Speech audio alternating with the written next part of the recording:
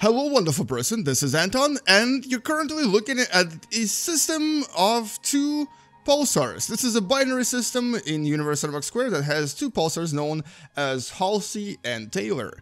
Now in this video I wanted to actually take a look at a hypothetical situation of a pulsar or a neutron star, which these are, approaching our planet Earth, and wanted to basically find out what actually is going to happen to our planet if one of them accidentally makes it to our neighborhood. Welcome to What the Math.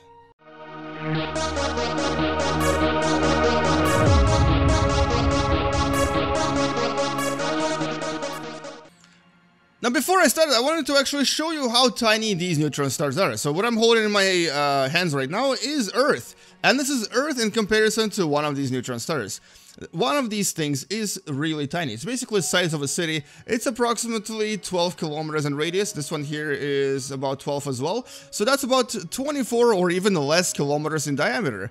In other words, these are very, very small objects where a lot of mass has actually been sort of contained in a very small area. And because of this, space-time here is really, really warped. And so if you actually stand on the surface of a neutron star, this is what you would see. You would actually see a very strange world where everything is sort of projected in one single window. And obviously you would probably be squished into a pancake and killed, but that's another story. Anyway, so if I were to place Earth here, it would most likely be destroyed because this is a little bit too hot for Earth to exist, but let's find out what's going to happen if I actually do place it here. And so there's our planet Earth right next to these two pulsars, and I'm going to accelerate time just a little bit to see what happens. Now, first of all, because these are pulsars, they have these projections from both directions, which project highly radioactive, highly energized streams, jets of particles. And if one of them hits our Earth, we're all pretty much dead. It's going to strip our atmosphere and destroy everything on it. But what about the rest, though? What's going to happen to the planet if it stays here for a little bit long, or longer than it should stay here? And you'll notice that it's going to start overheating and possibly break into little pieces. And this is what we're actually going to be talking about. This is a topic that I've talked about previously related to an idea of Roche loops, or specifically here we're talking about the effects of tides or tidal effects from various dense objects. And this is why our Earth is currently basically falling apart. It's being stripped of particles, and it's sort of becoming some sort of an asteroid belt. But at the same time, Earth kind of got lucky and actually was able to escape that orbit and is now sort of just a very hot, very interesting looking object. Anyway, so that's not what we're going to be talking about here. We're actually going to recreate this from scratch. We're going to place Earth right here somewhere. And we're going to have a neutron star, or I guess a pulsar. There's a bunch of them available right here on the bottom. Fly through the system here. And I'm actually going to also have Moon in there as well. And we're going to see what's actually going to happen. So let's start with a relatively close passage within about the orbit of the Moon. So we're going to launch a pulsar. And I think I'm going to just launch a Crab Pulsar because it's one of the most famous pulsars, and it's also the one I've recently talked about in one of the previous videos. We're going to launch it at a speed of about 20 kilometers per second, and it's going to be passing right around here where the Moon's orbit is as well. And so the distance from Earth currently is about 5 million kilometers, and it's going to be approaching our planet at a distance of about 300,000 kilometers. But as you can see, it's so tiny and it's so hard to see that basically it's not going to really produce much heat and much radiation, unless of course it's a pulsar that's going to be ejecting its particle jets toward us. But other than that, it's actually not going to warm up our planet very much. As a matter of fact, the temperature here is probably going to start decreasing because, or not. Maybe not. Maybe it is going to slowly increase. We'll just keep the temperature graph here for now, and we'll see what happens. Because this is actually a star after all, and so it does produce some radiation. Anyway, so we're going to take a look at two things here. First, we're going to take a look at the temperature.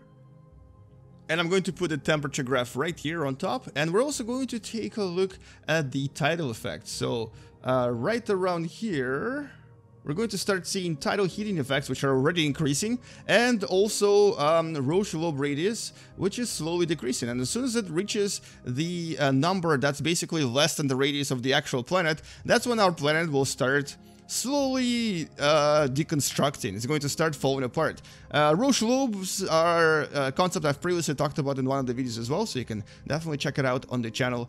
But let's actually see what's going to start happening here in terms of the actual heating effects, because this looks like it might be warming up our planet as well. And by the way, the actual pulsar is right there, and it's still quite far away from our planet. So basically, this is a hypothetical approach of a pulsar that's going to possibly never happen. Now, the thing is, for this to occur, this just, it's close to impossible. First of all, pulsars are not very common. They're relatively rare objects. And second of all, even neutron stars are not very common. They're still quite rare. And second of all, for an object like this to approach our planet, it would have to actually be somewhere in the vicinity of our solar system, obviously, and be somehow influenced by our sun, because all of these objects are, at least the ones we know, are quite far away from us. And the most likely scenario to happen here is that maybe, just maybe, this might actually happen one day when Andromeda galaxy decides to collide with Milky Way galaxy. Basically, in about 2.5 billion years, which is not very soon actually, our two galaxies will collide. And if Andromeda galaxy has a lot of pulsars or a lot of neutron stars, some of them might, by accident, approach our solar system relatively close. They won't collide with anything, but they might pass through our solar system. Now, the chance for that is still very low. As a matter of fact, you're more likely to win a lottery several times in a row than to actually have this happen. But it's, you know, it's not impossible. Now look at the temperature. It's actually started climbing suddenly because I think the pulsar is getting closer and closer to us. And I think most of this temperature is actually not from the radiation, but from the tidal heating effects. As you can see right here, it's suddenly increasing quite a lot. As a matter of fact, I'm going to actually put another graph right here that will show you the increase in tidal heating effects. And they're actually quite drastic. As you can see, the temperature has suddenly started climbing and will climb higher and higher as the pulsar approaches our planet Earth, which is still kind of habitable actually, but as you can see, this is actually becoming an exponential growth. So it's going to start dramatically changing the surface of our planet. And the blue hue that you see, the blue color that suddenly is more prominent, is probably from the fact that the pulsar in this case is a very bright whitish blue color as well. Now the tidal heating effects are, oh, look at that, something started happening. The tidal effects on our planet Earth have suddenly released fragments. This is really interesting.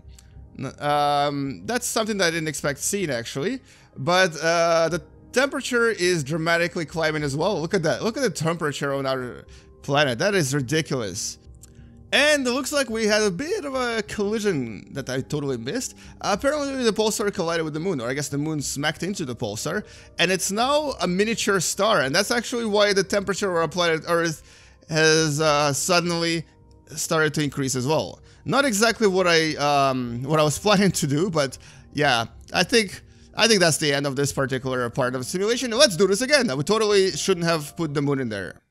And so here we go. So there are the graphs that are suddenly becoming exponential again, and the pulsar is right there. It's still kind of far away from us, but I'm going to wait for, oh no, I lost one of my graphs. I'm going to wait for Earth to start deforming before showing you at what distance this is actually going to occur. So we're going to take a look at some of these numbers right here. So there's something called tidal stress magnitude, and in this case it's already at 0.12, which is a very high tidal stress that we'd never experience, which means that, well, first of all, there's going to be a lot of tsunamis going on, a lot of tidal waves, and at the same time the tidal heating effects are increasing the temperature of our planet already. And this is within what? Within only a few hours of the passage of the pulsar at a relatively close distance actually. Well, so here this is only about 3 million kilometers away, so about 10 times the distance of Moon from Earth. And so it's not very far away, but as you can see, the effects here are so dramatic that there's going to be already a lot of destruction and a lot of death going on the surface of our planet. Let's actually maybe move this a little bit away. And so the temperature is increasing, the tidal stress is increasing, the tidal heating effects are dramatic. So here a lot of basically ground is rubbing against each other, creating a lot of heat on the inside. Volcanoes are erupting, tsunamis are everywhere, and we're about to reach tidal stress magnitude of 1, and guess what's going to happen when that occurs? And so we're now at the point where the tidal effects are so strong that basically everything on the planet starts getting reshaped, and there come the first rocks that start flying off the surface. This is essentially the effects of spaghettification due to the tidal effects of the pulsar that's really close to us now. I'm going to actually decrease this into milliseconds, and basically this is at a distance of what? About 40,000 kilometers, so basically same distance as the satellites in geostationary orbit around our planet Earth, and obviously about 8 times closer than the distance to the moon. But this actually will occur much sooner. So in this game it occurs usually when the objects are relatively close to each other, but at this point basically the Roche lobes of our planet are very tiny. So everything outside of those Roche lobes is going to escape and smack into Crab Pulsar, which is right here. And so this is how our planet will start losing its mass. If you're on the surface of the planet right now, you're probably going to be flying off into this pulsar and getting squished and basically destroyed in a very painful spaghettification way. Doesn't sound very pleasant to me. Now, before we actually get smacked into the pulsar, I just wanted to take a look at some of the stats here. So tidal heating effects have actually increased the temperature to like 3,800 degrees Celsius. The tidal stress at this point is so strong that basically the entire planet will very likely get stretched and squeezed, and every single particle even will not be able to essentially survive and will get spaghettified. So these chunks are a little bit too large. They're going to be much smaller. This is going to be subatomic particles almost. But look at how beautiful this all is. This is essentially the effects of a crab pulsar attracting our planet and essentially destroying it. Now we're going to try this again, but this time inside the solar system with other planets present. But I think at this point it's going to essentially attract our planet Earth and turn this into some sort of a star, right? Just like I did with the moon, because I think the Earth is actually being sucked into the pulsar. The pulsar is just flying by itself, but the Earth is being pulled into it, and there we go. This is an Earth star now. It's a star that's about 1.24 masses of sun, but this is not very realistic because this wouldn't actually happen. Instead, what would actually occur is that the Earth would get absorbed by the pulsar, some of the particles would get thrown off by these particle jets, and the rest of the planet would just combine with the actual total mass of the neutron star. So that's essentially what would occur. But let's try this again, but this time let's actually go into our solar system and maybe launch a pulsar, I don't know, like let's just say it passes through this area right here. Something that is still very unlikely to happen, but you never know. You never know. In the next trillions of years, maybe it would actually occur. And we're going to pick Crab Pulsar just because why not? It's going to move at a velocity of about 40 kilometers per second. And we're going to decrease the time into hours per second here and launch it right between Jupiter and Mars. So here it comes. And you'll notice that, well, actually, let's just go to Earth. We're going to go to Earth and see what happens to the climate on the planet of Earth. As you can see, there's a bit of illumination from this side. This is from the pulsar. So now on the other side of the planet, when it's nighttime, you're going to actually be able to see unusual pulsar effects as well. Now we're going to just look at the tidal stress effects here, which are basically right here, tidal heating effects. And we want to see how high the tidal stress magnitude will actually become here. Now let's accelerate time a little bit more. We're going to see what's going to happen to the surface of the planet, to the rest of the solar system, and basically try to sort of predict what's actually going to happen here in a few weeks, I guess. I think it only take it a couple of weeks to go through this solar system, or I guess a couple of months as it flies through our solar system. And so first thing is that obviously all of the objects will start getting attracted to it. The orbits will shift dramatically. Our planet Earth is very likely to lose its stable orbit as well. And some objects might actually get attracted to the Crab Pulsar, and it might end up capturing some of the planets, which would be very interesting. But as you can see, even the sun is attracted to it right now, and it's flying into the pulsar's direction. Now I'm going to accelerate time a little bit more, and there it comes. It's going to pass through the plane of orbits. And there we go. And so look at that. So all of the planets, including Earth and Mars, have actually kind of flown away. But it's not over yet because Crab Pulsar is still in the area. Although the temperature of our planet seems to have actually increased quite dramatically, but not because of Crab Pulsar, because it's actually so close to the sun now. So the sun is dramatically increasing the temperature. But interestingly, the tidal effects though are not very large because the pulsar is quite far away from us. So the only way the tidal effects would destroy our planet is if suddenly Crab Pulsar was actually really close again, within about the orbit of the moon. So this is essentially what would actually happen if Earth and any kind of a pulsar or neutron star would be within that range. So it looks like everything's here just kind of changed orbits. Nothing really disappeared, I believe. Everything is still in the orbit around the sun. Mars has a very interesting eccentric orbit. Earth changed its orbit to the point where the climate on the planet Earth has increased by the average of about 10 degrees or maybe 15 degrees.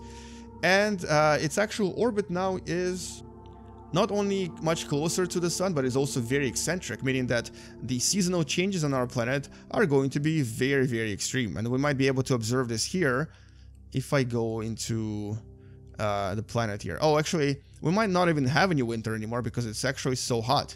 So that's kind of like having, you know, average temperature of about 70 degrees Celsius in the tropics and about maybe 10 to 20 degrees Celsius right here in the Arctic and the Antarctic, which doesn't actually exist anymore. It's now a continent that we're probably going to be living on because that's going to be the only tolerable area on the entire surface.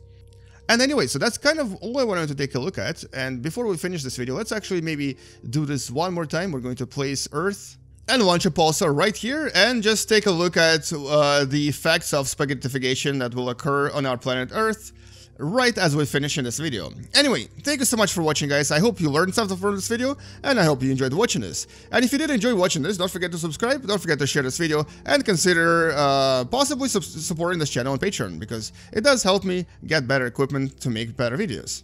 I'll see you guys in the next video. Game you later. And I'm sorry, Earth, I've destroyed you again. See you later, guys. Bye-bye.